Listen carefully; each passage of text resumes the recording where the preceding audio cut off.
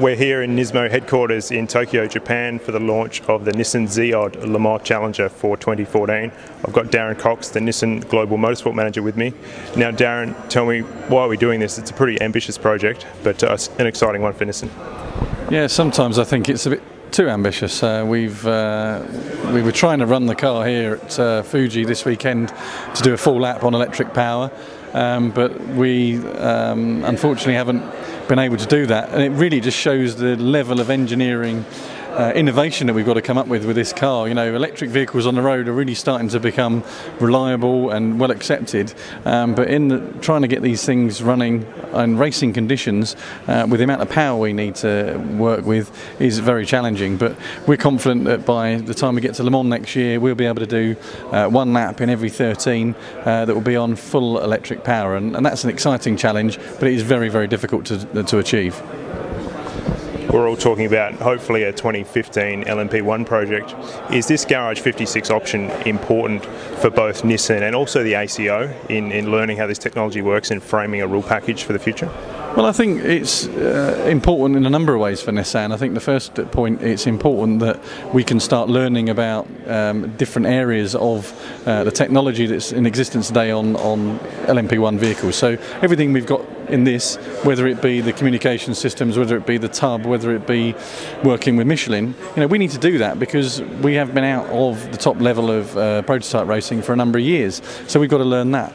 But also from a marketing and internal motivation point of view, you know, we need to show people internally how important Le Mans is, and the best way to do that is to do it with electric vehicles. Electric vehicles are our big push on the road, and to do the first program as a works team with electric vehicles, show people that this really is exciting, because amazingly some people don't necessarily focus on Le Mans. All us guys, us petrol heads, know exactly what Le Mans is. It's an introduction to the rest of the business about what Le Mans is, ahead of us going and making huge amounts of engineering, finance and resource commitments to Le Mans. To do it in this way is really beneficial to us from a commercial point of view as well as a technical point of view. Ben, you've obviously got a lot of experience designing and developing racing cars. Just put it in perspective for us. How difficult is it to design a car that will do a lap of Le Mans only on electric power? I think the challenge is the electric element of doing a lap at Le Mans. Yes, I've designed lots of racing cars. This is a fascinating project because the powertrain is really not been done in this way before, and it's a very, very big challenge. To actually store enough energy in a battery that is light enough to allow the car to do the performance is the challenge. And in this case, we've managed to get enough megajoules of energy stored during braking events in the weight of battery, around 120 kilos. That's our upper threshold for achieving the cornering capability of the car, to allow us to do one lap under a pure electric drive at racing speeds. So how far through the program would you say you are at the moment? Obviously we've got until June next year for Le Mans, but we were hoping to see it do a lap of Fuji this weekend. I understand it's not quite ready. Well, we really, really wanted to show everybody a lap at Fuji. Being here in Nissan's home country and showing the Japanese fans this exciting project was an opportunity too good to miss.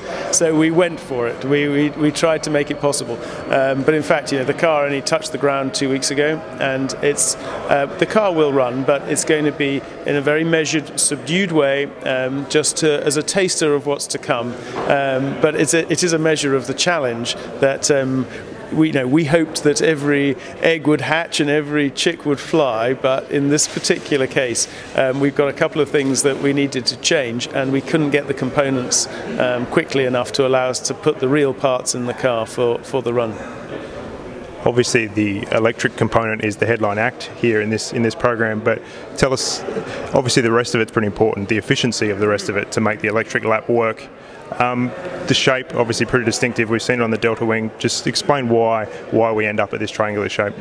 So for the battery capacity to be viable to drive the car at the speed we want to drive for the endurance we need to achieve, basically 13.5 kilometers flat out racing speeds, we had to make the rest of the car extremely light, and we had to get very efficient downforce out of the car, and we had to get very low rolling resistance. So the combination of parameters required by the battery drove the design of the car.